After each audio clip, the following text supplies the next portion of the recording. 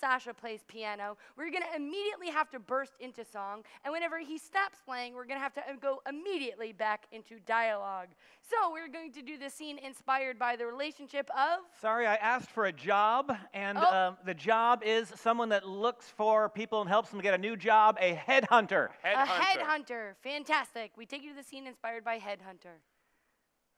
I mean, if there's anything, like, I'll do anything. Okay. All right? Because Yep. I've been just out there, and there's just no jobs. Yeah, it's just There's none of them. Yeah, it's just like you're not qualified for a lot of things. So I'm just trying to like put some things together to see what we can do for you. I can paint.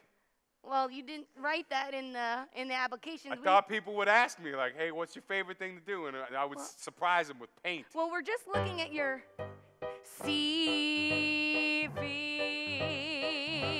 We're looking at your CV. I've got it in front of me. And under special skills, it ain't a fact that you listed you could paint on your CV. So if you listed that, then... I didn't know I was supposed to put paint on there. I didn't put a lot of my hobbies. I didn't put the fact that I like to crochet. I didn't put that. I wouldn't put it today. I just put the jobs that I've had in the past and beyond. I put where I went to school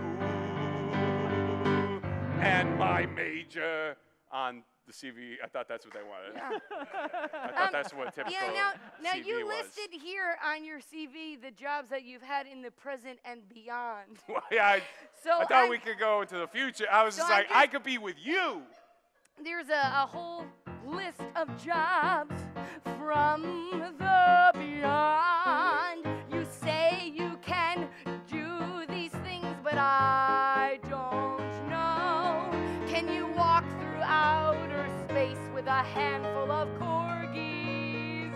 Can you underwater basket weave with a horse? Can you do anything else with animals? No, I can't. And I won't, and I'll never do those things. I lie.